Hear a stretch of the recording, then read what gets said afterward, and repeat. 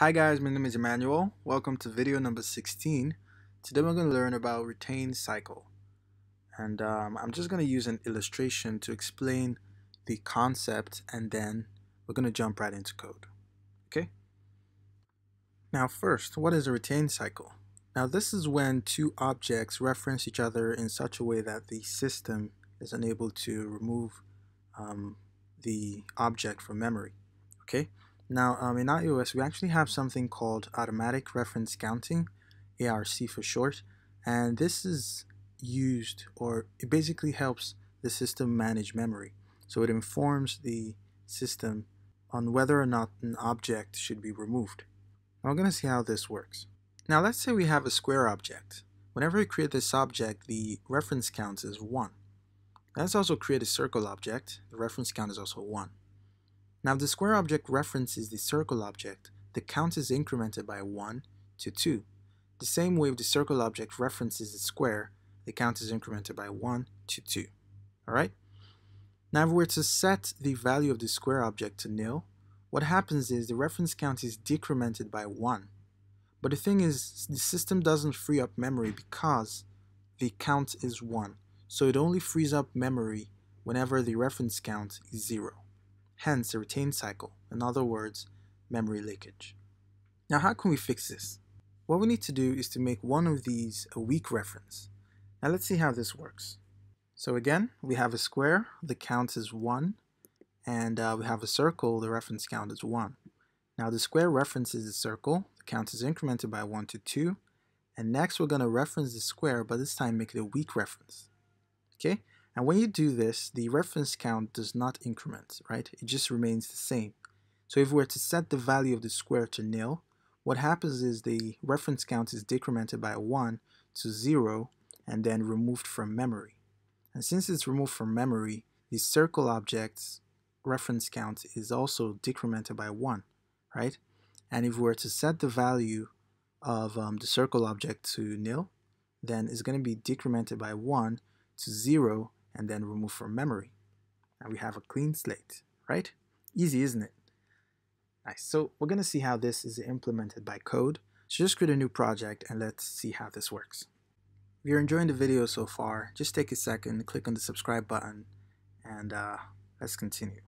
Here we are. What do we do next? Let's create a class, and I'm just going to call this user. And let's say our user has a first name like this of type string, and also has a last name of type string as well. And finally, our user has a spouse. Hope I got that though. So, yep. And now this I'm gonna make optional, right? So you could be single, you could be married. Now let's actually create our initializer. So init, we're gonna pass in our first name like this as a string. I'm gonna pass in the last name as well as a string. And the next thing we're going to do is to say self.firstName be equal to whatever was passed in, and self.lastName as well to be whatever was passed in. And I think we're good. Awesome. Great. Now we're going to create two variables right at the top in our viewController class. And I'm going to call the first one, let's say Peter from Family Guy. And this is going to be of type user as an optional because it could be nil. And the next person we're going to use is, let's say Louis, right? And this is also going to be user, an optional user. Next, in our view.load, we want us to create objects of both Peter and Louis. So I'm going to say Peter should be equal to a user. I'm going to pass in the first name and last name as Peter Griffin. We're going to do the same thing for Louis. And like that, Louis. And what do I call her? Let's say she was married to Quagmire. I don't know. Cool. So now we have two objects, Peter and Louis, right? Now, I'm going to add a de-initializer here dinit, just so we know when the object is destroyed. So I'm going to add a print statement and say first name has been removed from memory. Right? Awesome, this is good. Now, if I were to run this program, well, first of all, let's actually set Peter to nil. Nice. So let's run this and see what we have. So if you look over here, you can see Peter has been removed from memory. Now what happened was, here we created an instance of Peter, right? So the reference count is 1.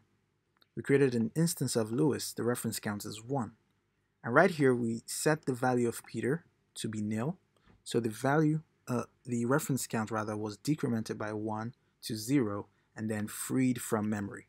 Hence this guy being printed here, right? If we do the same thing for Louis, like this, and set it to nil, and run this again, I'm gonna get Louis was removed from memory as well. Awesome, now this is good. There's no leakage, right? Now let's actually implement a memory leakage right here. So what we're gonna do, just get rid of this, and we're gonna say Peter.spouse,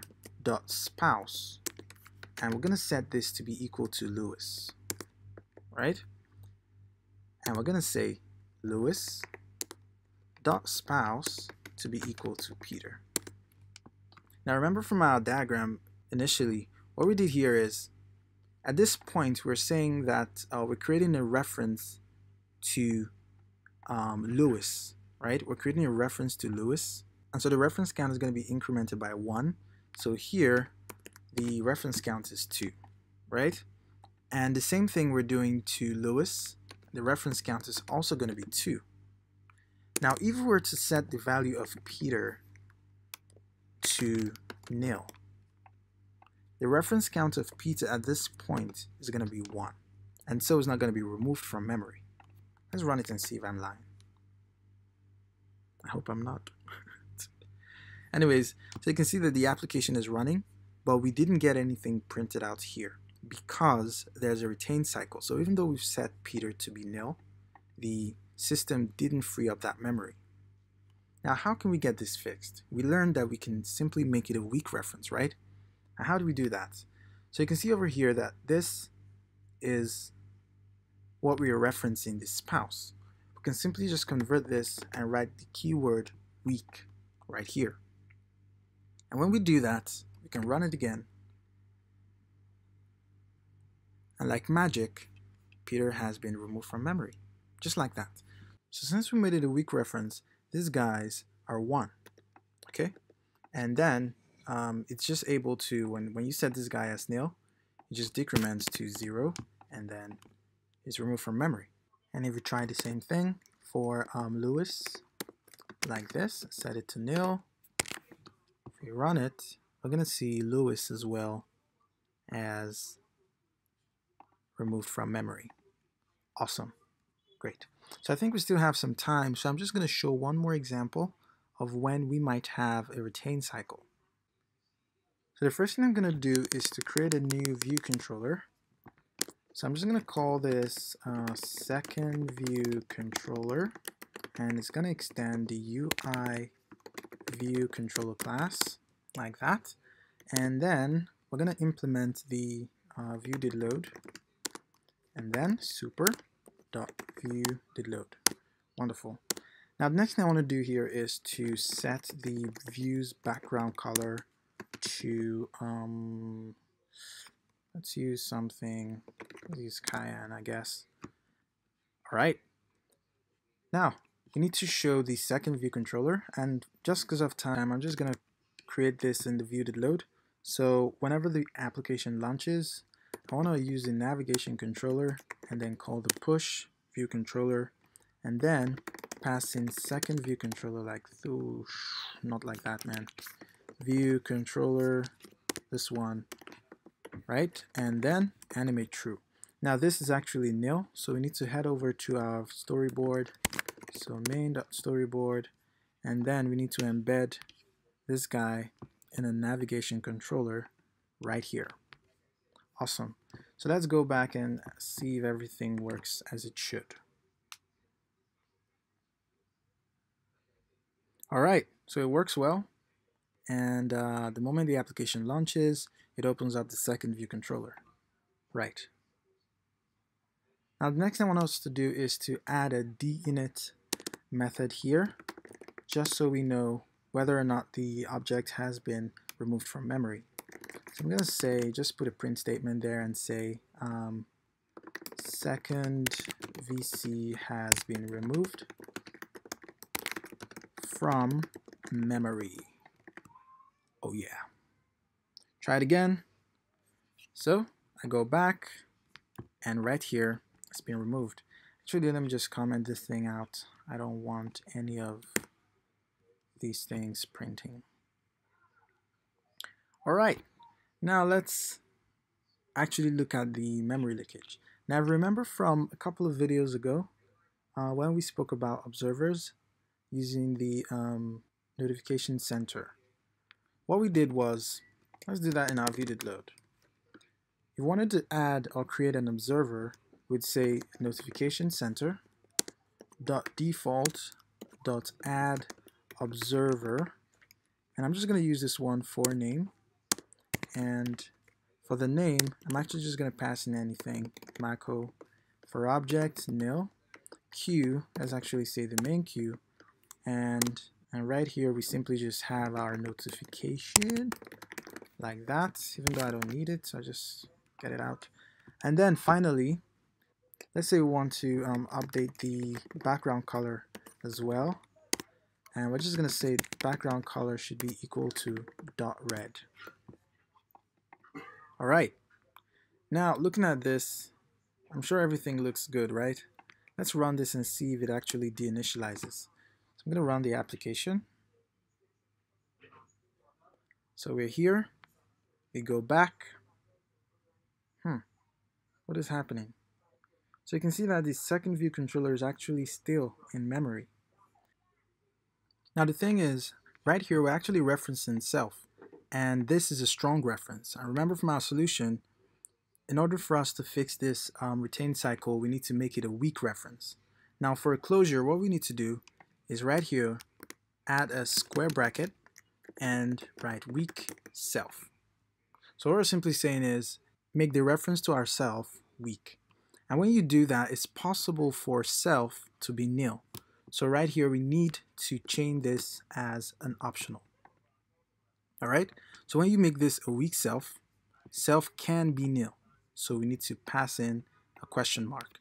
Now if we go ahead and run this again, and we go back, we should see that the second VC has been removed. Now there's actually another solution. Rather than using weak, we could also use unowned, like this. Now the main difference between weak and unowned is that weak can be nil, while unowned is not nil. So you can see here from the warning, cannot use optional chaining for non-optional value. Just have to get rid of this and then run this. And if we go back, you see again that it was removed, right? Now, I often don't use unowned. If you encounter any scenario where self is actually nil, it's going to cause your app to crash. So I always tend to just use weak. It's safer that way. So yeah, and there are actually a lot more examples of places where you could experience memory leakages. Unfortunately, I cannot exhaust all possible scenarios of where you might have retain cycles or memory leakages, but it does get easier, it gets better. So just pay attention to your references, pay attention to your closures, and you'll be fine, okay? And if you enjoyed this video, please go ahead, click the like button, and if you haven't already, go ahead and subscribe. See you guys in the next video.